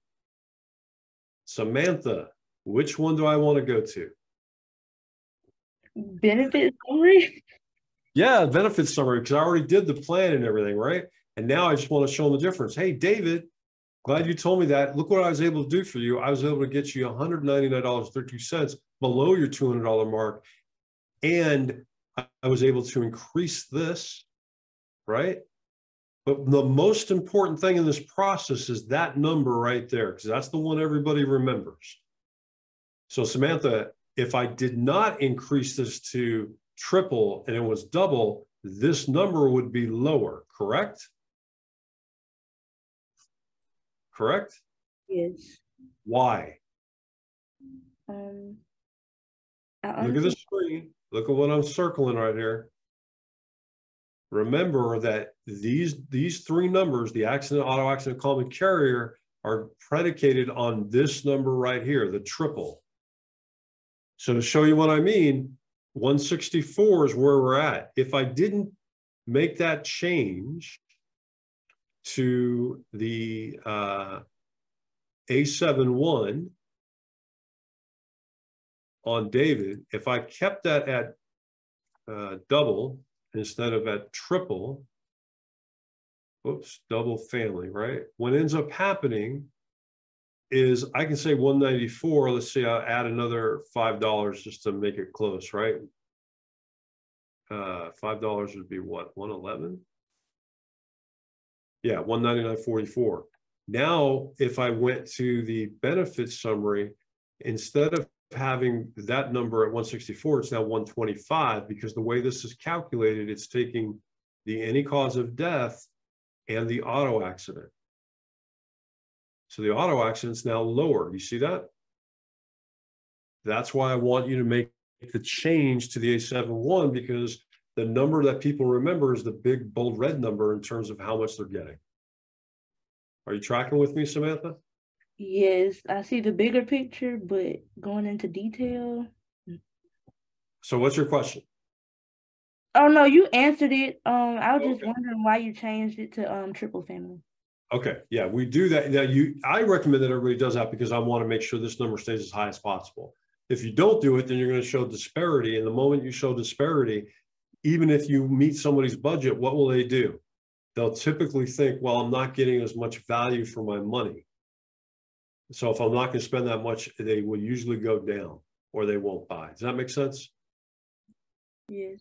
Okay, so we're here. We've gone through all of that stuff. We now know where we're at. Have we gone through the entire presentation now? Brent, have we gone through the entire presentation? I think so, right? Or no? Yeah. Well, the presentation, yeah, you said to go on to EF. Yep. Now we just go on to EF once we've gotten to this point, because now we know what the plan is. We know how much money they want to spend, and then we do the EF, which we're going to do either on Tuesday, either tomorrow or Wednesday. We're going to go through EF. Okay. So that was the entire thing. We talked about the read-off letter, pre-qualify, why we're talking about insurance, what's being provided.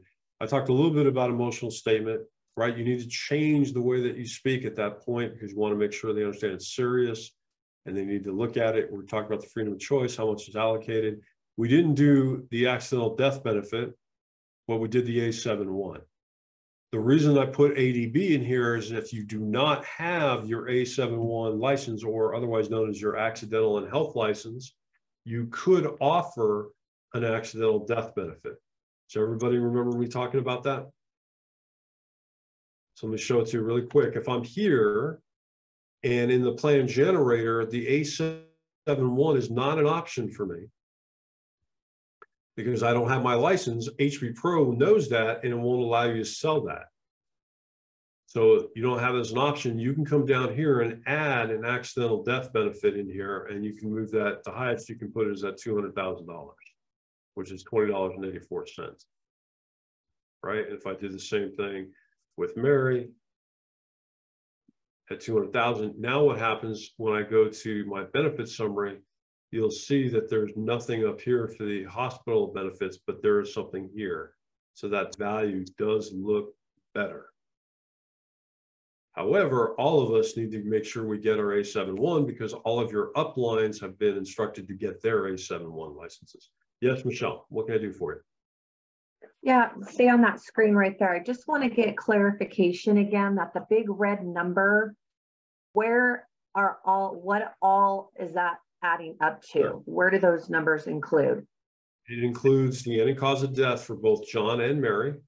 Okay. As well as the auto accident. So 200, 400, 423, 445, 187. Okay, but not the common carrier. So 24. That's correct. Because the majority of way people die in accidents are through auto accidents. Right. Okay. Okay. Thank you. Yeah, of course. Awesome. So now we've gone through the entire presentation, all the various steps. We did the A1 through A5 practice. We sent a video to me. The rest of the A section is really reading a lot. And then we start in the B, it's about manipulating and moving things through, right? What we're going to do now is we're going to take a quick break because after the break, we're going to go into breakout rooms and we're going to actually practice doing this. Okay. Uh-oh, Kayla, I saw that look. What's that mean? Now I'm excited. Yeah, that's the word. You were excited. So we're going to breakout rooms. If you try to do this only from your pre-plan, you cannot present a plan. You can only present the beneficiary summary, right? Or the benefit summary. So you need to start at the beginning, create the demo, go through that process. You don't need to do any of section A. You will be required to do section B all the way through. And I'll put about two or three 2 or 3 of you in each room so that everybody will have time to practice at least twice. Yes, Kelsey. So is A71 different than just the producer's license? Yes. So to be clear, you have a life insurance license, and then you also have an accidental and health license. Now, in some states, when you apply for the producer license, you get all 3. I think Texas is an example. California needs multiple licenses, needs 2. So depending on what your state residency is, will determine whether or not you have to get, how many licenses you need to get. But for most people, they only got the life insurance license. And now we're telling everyone we recruit that you have to get both. Got it. Okay. Do I have any questions before we take a 10-minute break? Oh, yes, you have a question, Alan. Yeah, I've had a life license for 37 years, but never had a health license. So now I have to get the health license. Yeah, So, it's really straightforward for you. It'll be a piece of cake. I think, what state are you in? But I can sell in the meantime. I don't have to, because Florida is so far behind right now. It'll take me 4 to 6 weeks to get the health license at least. Yeah, so for you, you can sell absolutely with the life insurance only. You're just going to have to either use the ADB or not offer anything other than the life insurance as a product. Okay, no problem. And there are people who are successful doing just that. And then for you, because of your experience, you're probably going to get more than just veteran leads. I'm sure Troy's got a plan for you with POS and some of these other ones. They don't require the A71 license because we typically don't offer that. Okay, great. Thank you. Yep, absolutely. Okay. So anybody have any questions? We'll come back. I will give you until 5 minutes to the hour. All right. We'll see you in about 13 minutes. Thanks, everybody.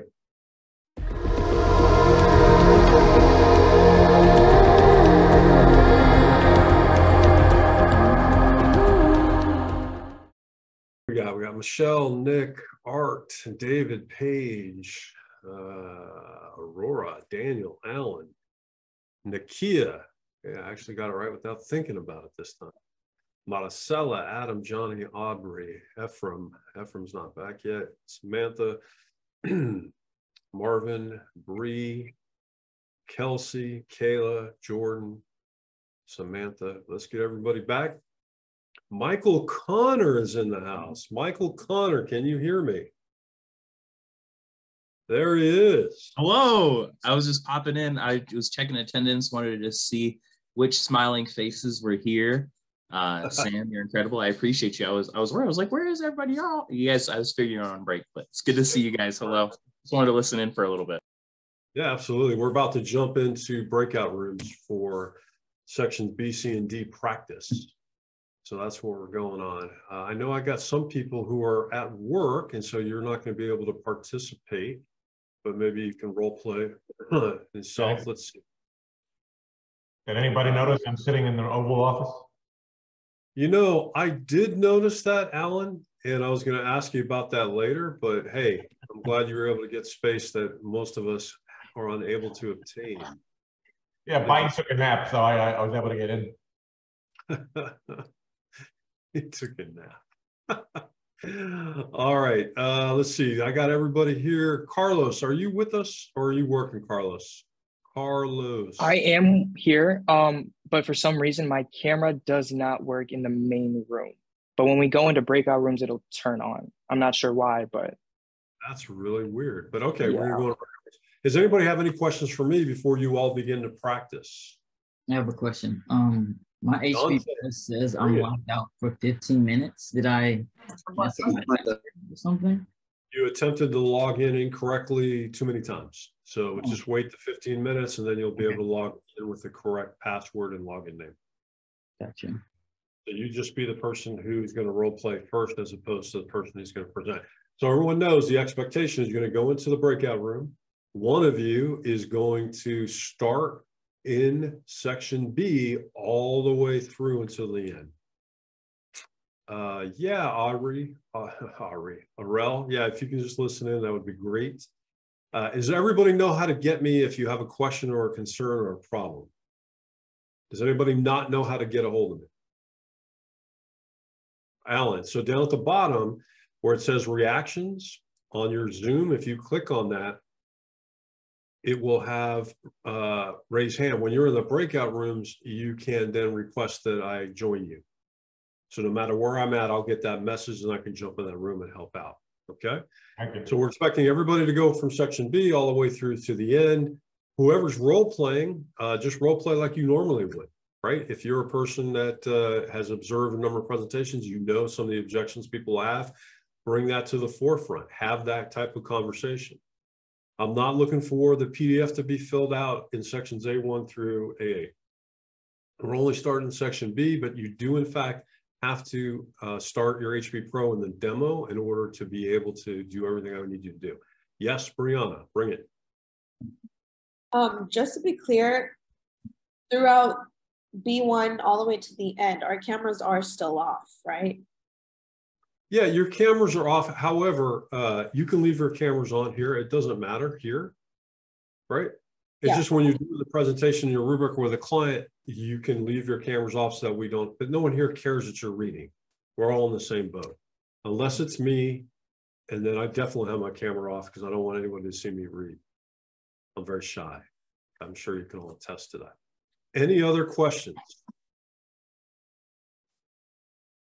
Okay, I'm assuming no, so I'm going to open up all the rooms. Just accept it. You all be put in rooms. If I see there's not, or if there's too many in one room and not enough in another, I will move people around, okay? The rooms are all open. Have fun. All right, I'm going to play a quick little video because I want you guys to see what Andrew Haskins has to say about the presentation itself. We've talked about it a little bit, but I just want you to hear what he has to say. Performing the presentation is the most important stepping stone to success in our business. In order to teach you how to perform, you have to know what to say. So here's what you need to take away from this module. Number one, the presentation is a performance. That's it. Having a great presentation is the common denominator between everyone that is successful with AO. When we explain the benefits to the client in a clear, simple presentation, that they understand what their needs are, and they look to our benefits to be their solution. Over the last 40 years, we've learned that anyone can be successful at AO, regardless of their past experience or their personality type. AO sales presentation has been developed by the best salespeople in the company. It's a living, breathing document that continues to be fine-tuned to help you become successful. Performing the presentation word for word, it's not a suggestion. It is an expectation. The presentation script has been written to help you enroll more of your presentations while also ensuring that the client, the company, and you are compliant with your explanation of our products. So how do you master the presentation? Well, it's practice, practice, practice. Have you ever read a story so many times that you know every part of it before you even turn the page? Well, of course, we all have. And reading the script out loud is a key to having a great presentation. When you read the script out loud, you'll learn the script in two different ways. Not only do you learn the words by reading, but you also learn the words by hearing yourself say them. On top of all of that, you will learn your presentation even faster because in your training, you will get to hear and see your trainer present the same presentation over and over and over again until you are ready to present to our clients. So let's get started with an example that will make sense to you. Your presentation needs to be a performance. Remember, it's called a presentation, not a lecture. That's because the client needs to have ups and downs to stay engaged. Your focus as the presenter is to perform the words that were written. We're not saying that you have to be a robot. We want you to be you. We have found that knowing what you will say versus having to think about what to say is what allows you to perform. So when you are presenting, you need to make it your own without changing any of the words. Let me give you an example. At school, sporting events, and concerts in the US and Canada, it's a tradition to start with, you guessed it, the national anthem. All of us know our national anthem because we have heard it so many times. So what separates a great version of the national anthem from one that's an absolute disaster? Well, it's the artist's performance. The artist doesn't have to change the words to make it great. They just perform. Each one of the artists performs the words of the anthem in their own style to make it their own. The words are all the same, in the same order, and what sets them apart is how they sing it. The same goes for your presentation. Let's take a look at this in action.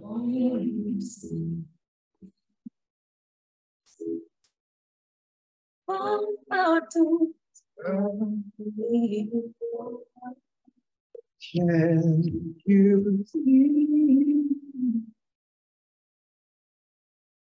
my dawn? Now that you know that your success is going to come down to how you perform the words of the presentation, let me teach you how to have a great performance. First, you need to set your computer up in a place where the internet's the fastest, where there's a good lighting source and is away from as many distractions as possible. Next, sit in a chair that helps you to have good posture. This will allow you to project your voice during your presentation. Be loud. As you're learning how to best communicate virtually, being loud will project confidence to the client. Talk slowly and clearly. Remember, this is the first time that they've heard the presentation. You want to use voice inflection. Changing your tone of voice and the speed you're reading will emphasize the important points of the presentation, and this will keep the client engaged. Be emotionally appropriate. That means when you are talking about them or their loved one passing away, talk more quietly, compassionately. An easy way to think of this is to use the same voice that you would use if you were talking to someone who's sitting on the first row of a funeral. Use planned pauses. This will ensure your words have the intended impact by letting them set in before moving to the next sentence. And lastly, when you ask a question, make sure to get a verbal answer. Head nods, they're not enough. You're asking questions to ensure they understand what you just talked about and that they are with you. So you're probably thinking the same question that I had when I first started. When will I be ready to present to clients? That's simple. You'll get the chance to be on presentations with your trainer until you are ready to present on your own. When you're not watching your trainer present, you need to be practicing and saying your presentation out loud until you can say the presentation word for word using everything you've learned in this training. And so don't worry, as long as you are saying the words in the presentation the best that you can, your presentation will get better and better and better. The more repetitions that you get, the better you will get and the sooner you will master the presentation. Now be sure to watch this video as many times as you need to solidify what you've learned and get the most out of your training. So there you go, right? The presentation is actually a performance. So you decide how you want that performance to go. The little subtleties that you interjected are going to be perfectly fine. However, when you start off as a new agent, you want to make sure you stick to the script as much as possible. So that way, if you run into any difficulties, any problems, your upline or even myself can help you address any issues that you have, right? Does anybody have any questions on how to perform the presentation? Okay, no questions. That's great. What is the homework that we have for tonight, Michelle Lane?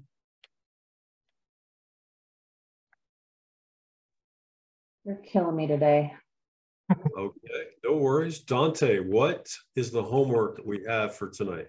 We are sending our presentation to our uplink or upline entirely. That's off the top, but I have it over here if I do look. If I do choose to cheat, I could. Tuesday says, no, you're looking at Monday. Presentation graded and graded rubric emailed to course facilitator by the trainee. I think I was right. On page 21, right? It says the assigned homework, Monday. prepare and present the entire presentation to the manager. So the only thing we want you to focus on in terms of homework for me is practicing the presentation and scheduling a time with your upline when you're actually going to do the presentation rubric. Does everybody remember what the presentation rubric is? Or do I need to go through it with anybody? Reminder. A reminder. Sure, absolutely. Anybody want to stick around, you can, I will show you the presentation rubric and tell you how I would grade and things of that nature to help everybody out, okay? So please stick around for that if you want to. Other than that, if you don't have any other questions, I appreciate your time today. I appreciate the fact that you practiced. Thanks for coming back after spending a week away, either in the bad weather or the holidays or whatever. I will see you all tomorrow. At what time? I will see you all tomorrow at 9 a.m.